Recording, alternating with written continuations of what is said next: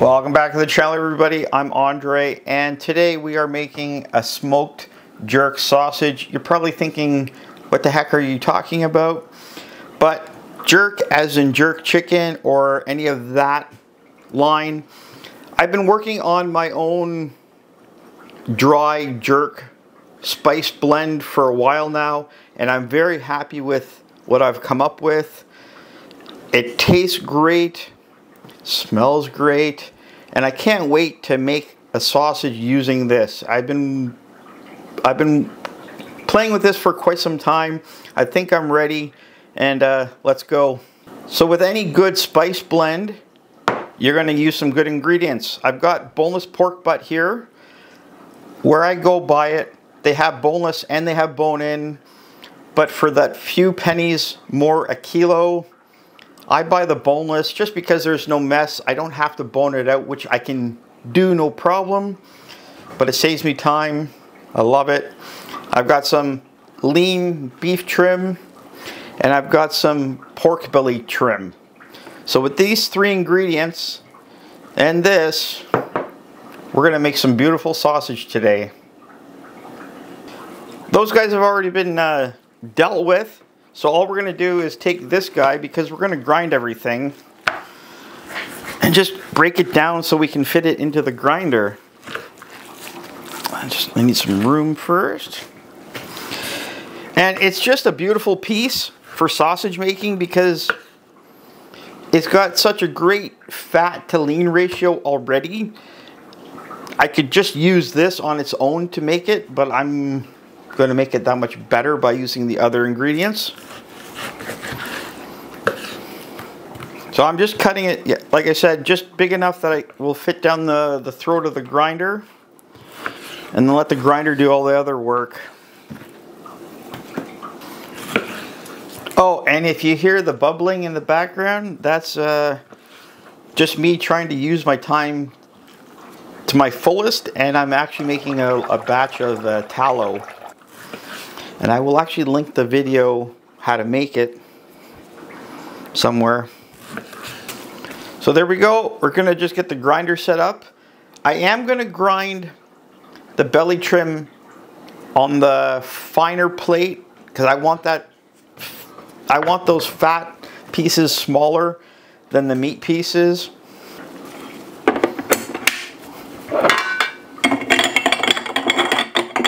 And always make sure you have your plunger because you don't want your fingers going down there.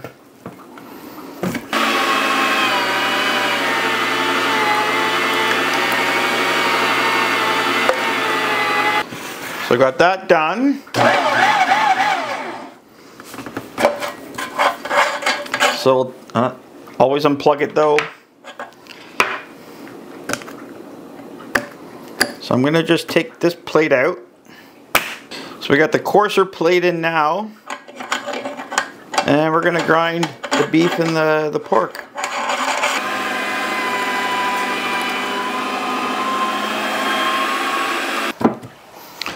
And I like to weigh my meat after I've ground it in case you lose some or whatever. That way you get a very true and accurate weight of what you actually have, and then that way you can base your spices and salt all off of that.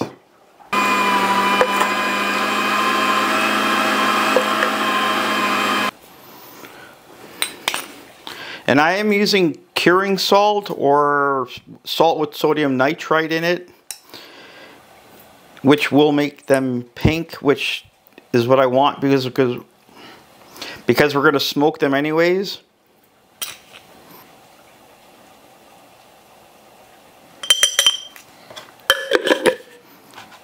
That, and I am adding a little touch of cayenne just to help, because that spice isn't hot, but it just tastes great.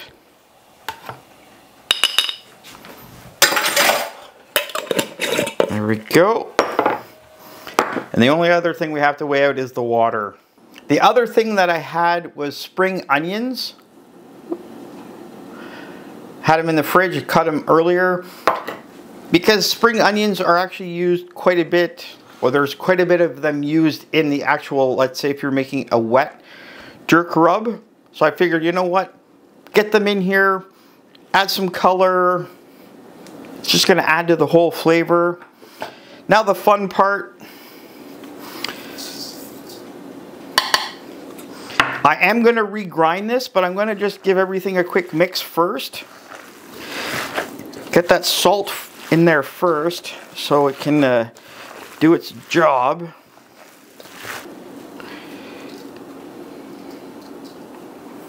Oh, it smells so good, people. The cayenne, just to kick it up a bit.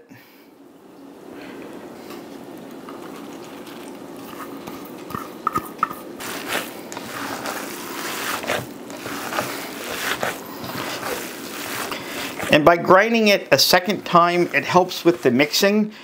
I don't actually have to mix it as much because a lot of the work is being done by the grinder, which is a good thing. Last but not least, the water.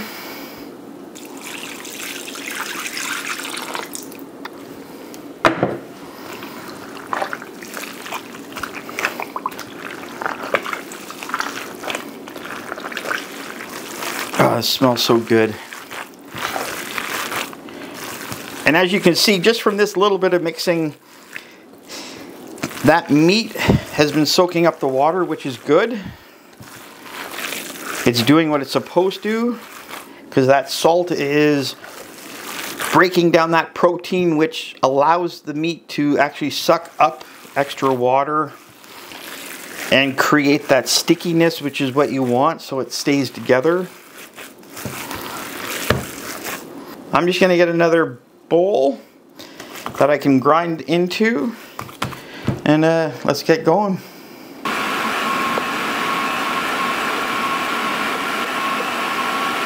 Got that all ground. I am just going to mix it a little bit now, just to get it to exactly where I want it. It's almost there. And then we're going to stuff it. Got Old Faithful put together here, and now we're just going to start filling the hopper.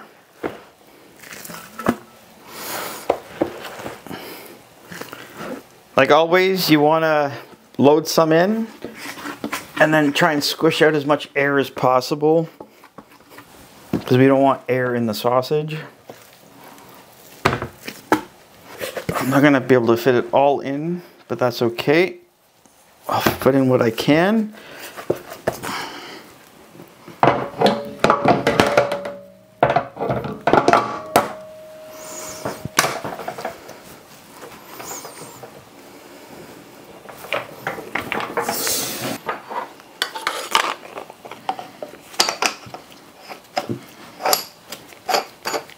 Fill the horn. Boop. The casings I've had out, they've been soaking for about an hour, which is good. And find the end is always the fun part. Now by putting water in, you just rinse it out, but it also makes it easier to get onto the horn.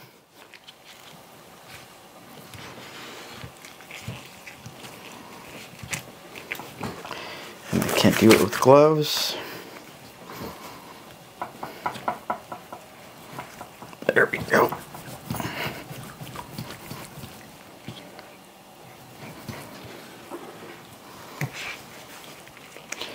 Tie the knot. Get the casing closer. There we go. And away we go.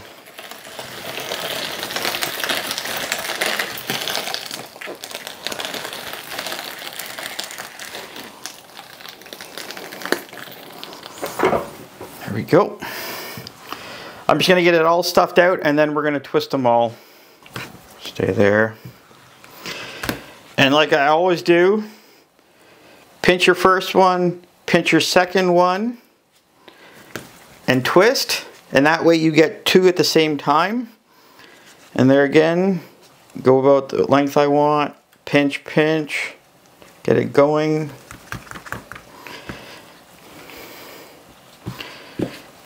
If you're not comfortable, do them singly, but you're going to get done a lot faster.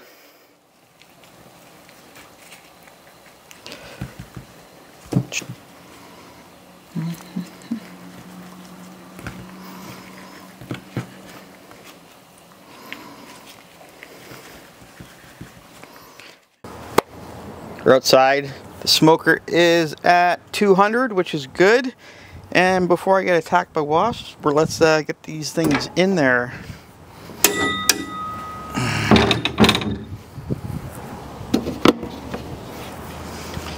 Like always, spread them out so you get the full air going around all of them. And we're gonna put them right on the top.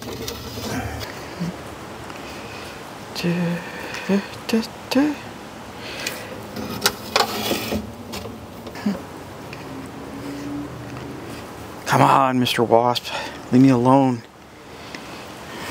There we go, just like that. They're not touching, there's room in between each stick as well, which is good. And now we're gonna let it go. Like any of the sausages I cook, we're gonna cook these to an internal of 71 degrees Celsius, or it's like 160, 163 Fahrenheit. We're gonna let them go for at least 45 minutes, just let them do its thing. And then we're gonna come back and check on them. It's been 45 minutes and let's take the first look.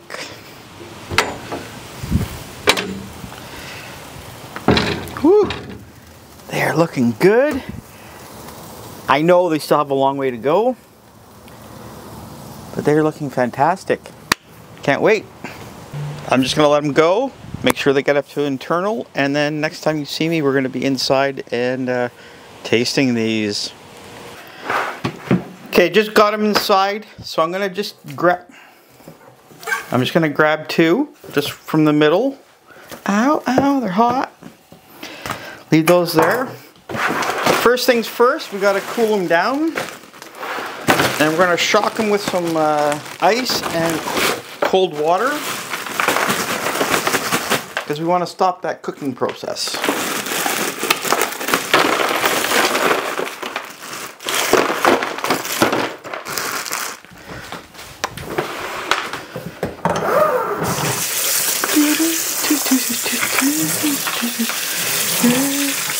I hope you guys are ready, because I am. And you know what? Here.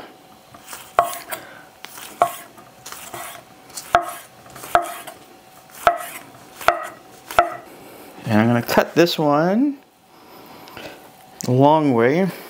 Oh, I gotta try one. That's so good.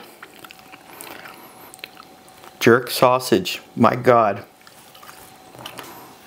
See, nice and juicy.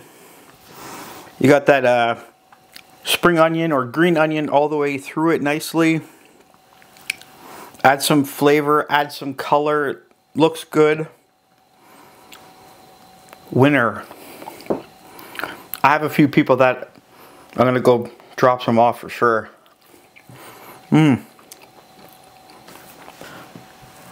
For me, this turned out fantastic.